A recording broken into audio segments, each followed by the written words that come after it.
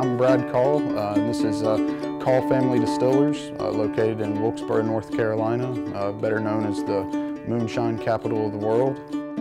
Wilkes County has a pretty deep-rooted history in moonshine. Most notably, it's the birthplace of NASCAR, which was born out of the guys that ran the moonshine, racing their cars to see who had the best moonshine hauler. Within our distillery, and then our owner, Brian Call, his dad, being Willie Clay Call, who was a pretty famous moonshiner of this area, is what we really want to promote within our distillery, is that heritage of making the moonshine, but also being on the hauling end of it.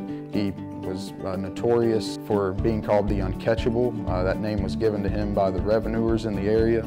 And the reason that Wilkes County is known as the moonshine capital of the world was it was dubbed that by the revenuers from the 50s and 60s who were stationed in this part, who just could not seem to eradicate at all or even hardly put a dent in what was the moonshining culture.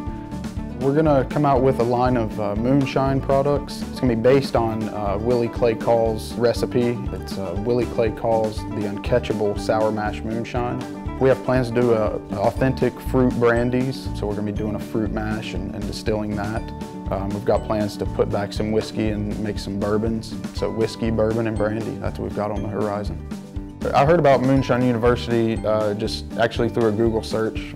Very catchy name there, Moonshine University. I'd never heard of anything like that in my life. Once I went through the program and got set up there, it was definitely what I was hoping and imagining it to be. It was very hands-on and everything, which was very awesome, because that was one of the first times I'd ever been able to deal with any industry equipment and actually see with your own two eyes is worth $1 million.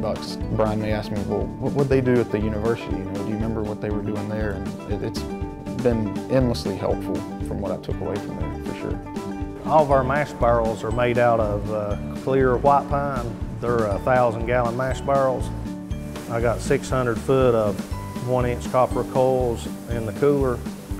And I was going to use a stainless barrel for the cooler, but stainless sweats when you're running cold water through it.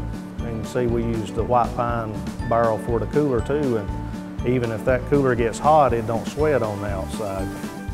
I designed the steel. We had Vendom copper and brass to build it out of Kentucky. We nicknamed our steel the Bull. That was my dad's nickname when he was making moonshine out in the woods. They called him Bull. So he always taught me that if you ain't gonna do it right, don't do it. And that's kind of the mindset I had when we was putting all this together. I think it's turned out pretty good. Clay, there was a time that he was running up through there, and a famous NASCAR driver at the time, Fred Lorenz, was out there doing his practice laps, and Clay cut onto the track there, loaded down with his moonshine, and outran Fred Lorenz lap after lap on the track there in his moonshine car. So a lot of people would ask, Clay, why don't you get into NASCAR? Why didn't you race? And he would say, well, there wasn't enough money in it.